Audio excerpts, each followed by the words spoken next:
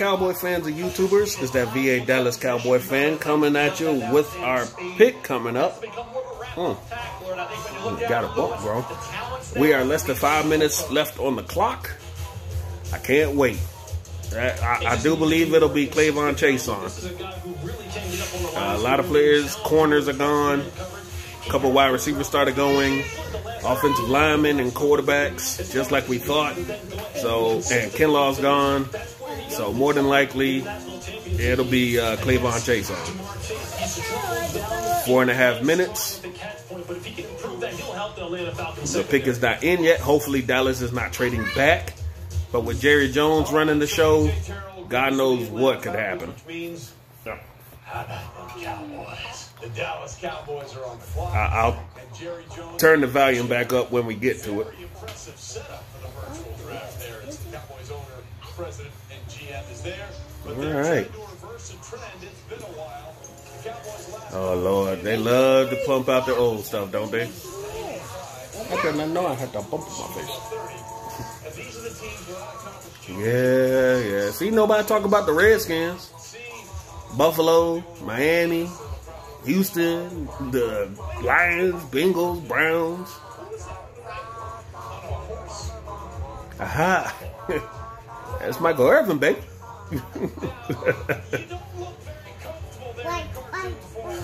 Aha. The great Michael Irvin. 3.5 minutes. I didn't see a happy look on Jerry's face. I didn't see Mike McCarthy.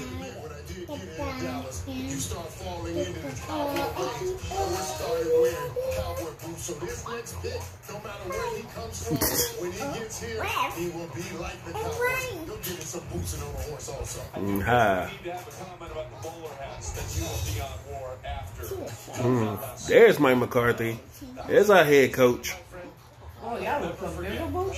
I know, right? Y'all don't look like y'all excited making this pick. What's going on here, guys? Y'all scaring me now. It don't look like y'all doing anything here. And this is starting to be one of the longest runs into the clock without the first 3 picks or a trade going. Oh, yeah. I got my Jobu shot glass. Keep your ass at home shot glass. Thank you, Mark Holmes. Dude, I'm going to get one of those mugs or shot glass racks. Trust me, one of these days, it will be coming. You will be having to make an order. Come on, guys. Y'all going down to the 2-minute warning with this.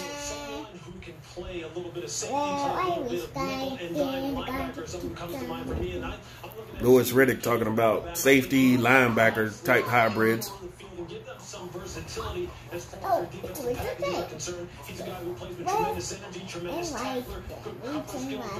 Yeah, if you hear anything else, that's my son over here playing on his tablet.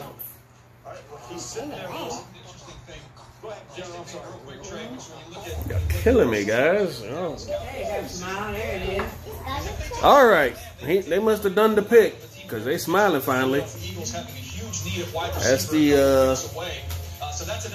wifey. I know they have those needs on defense, but CeeDee Lamb, either the wife or his daughter. Don't be looking at him. I don't want no wide receiver. I don't want no wide receiver. Take him off the board. I don't want to be seeing CeeDee Lamb. Please, Lord Jerry, don't you be doing no wide receiver pick one, man. I mean, I'm not mad if you take him, but it wouldn't make sense. Hey, Mike, you can see that you had to change over from the Green Bay stuff. Well, he's talking to somebody.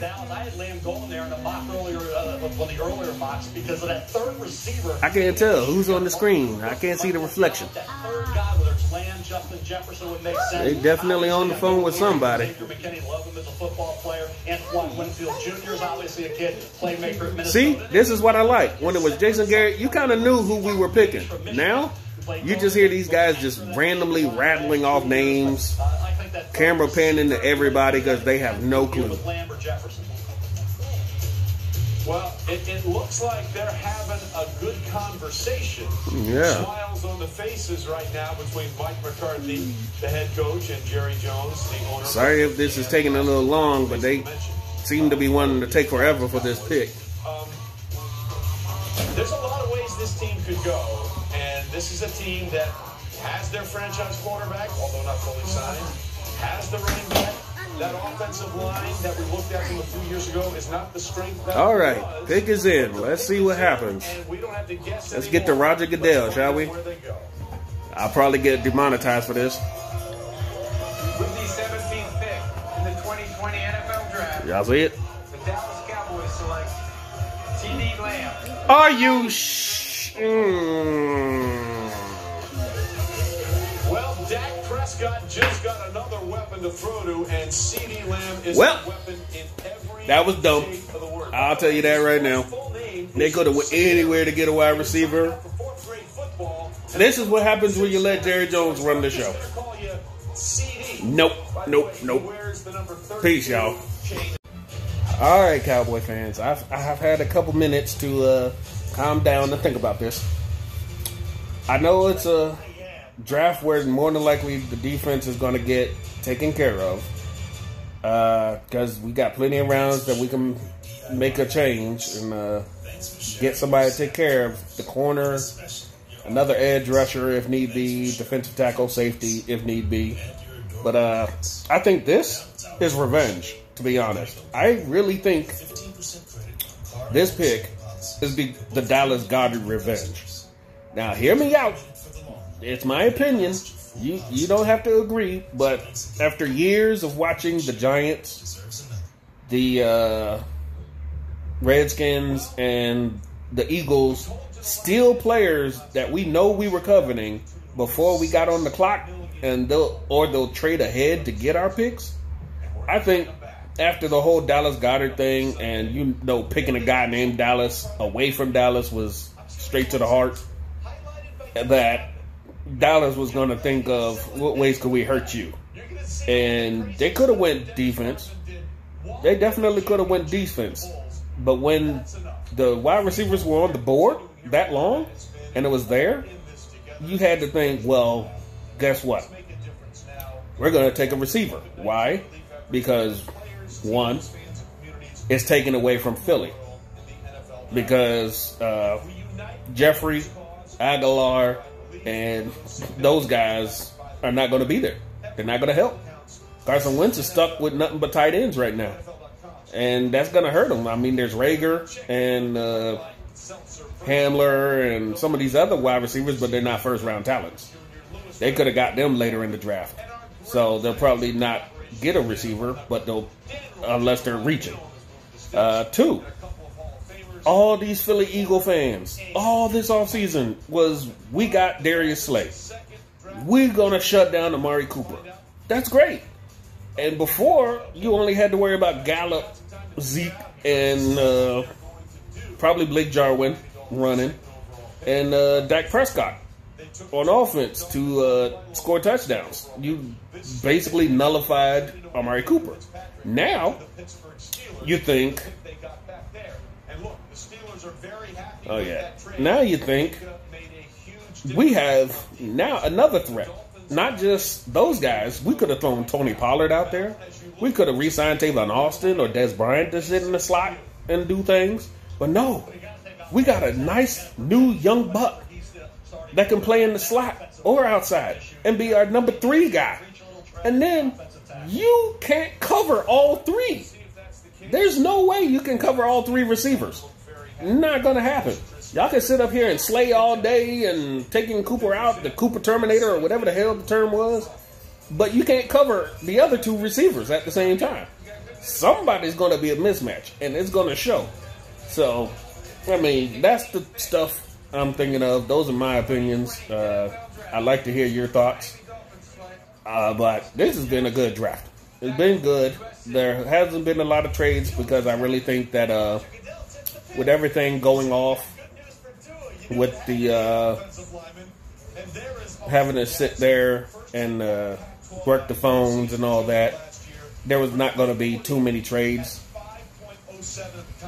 But yeah, this is very interesting. Redskins got who they needed. Giants got who, look, they could have had another pick, but offensive line is a good way to go for them. You know, just making sure that Daniel Jones stays upright. You got us, who just picked another deadly wide receiver that, man, you get all three of them healthy and on the field at the same time. We could throw out wide receiver sets and tight end sets. Oh, man. This offense is going to be even better than what it was. So now we just got to work on our defense and the rest of the draft and see what happens there. I mean, there's a lot of good players still on the board for the rest of the first round. And there's players that are coming up in the second and third that are still pretty good. So I expect day 2, day 3, maybe Jerry Jones is going to start doing some finagling, start moving around some picks, you know, just to see if he can pick up anything extra. But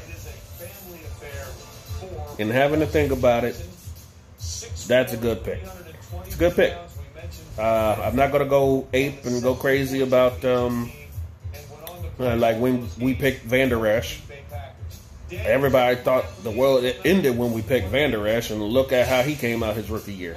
He had a step back last year with the neck injury, and unfortunately, we're not too sure if he's going to be 100%, but this extra time healing will do wonders, but we got to start thinking about maybe him for the future. So, you never know. There's a lot of players still left out there that the Cowboys can do something with. But that's just my opinion. CeeDee Lamb is the pick. We'll enjoy it. We'll take it from Philly, and we'll run with it. All right.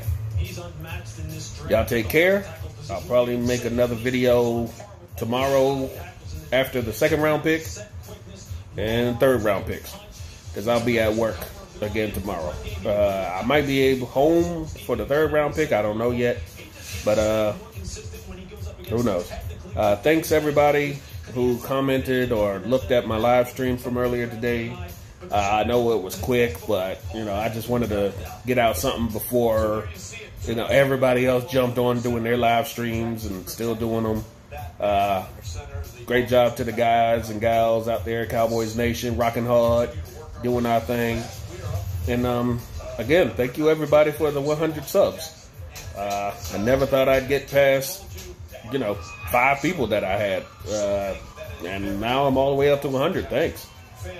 Cowboys X Factor, thanks for congratulating me. You were one of the first ones who subscribed to the channel. My cousin Lou, Wayne, Crudup, my wife, Gary Riddick, you know, the fam, and all you other guys, PC76, Tamari, all you guys.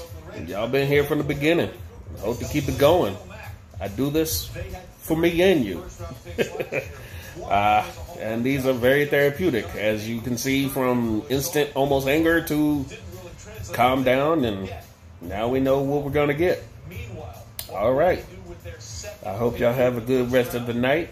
I probably won't worry about what Philly's pick is, but y'all take care, all right? Thanks for liking, sharing, subscribing, and commenting down below. The Dallas Cowboy fan, out.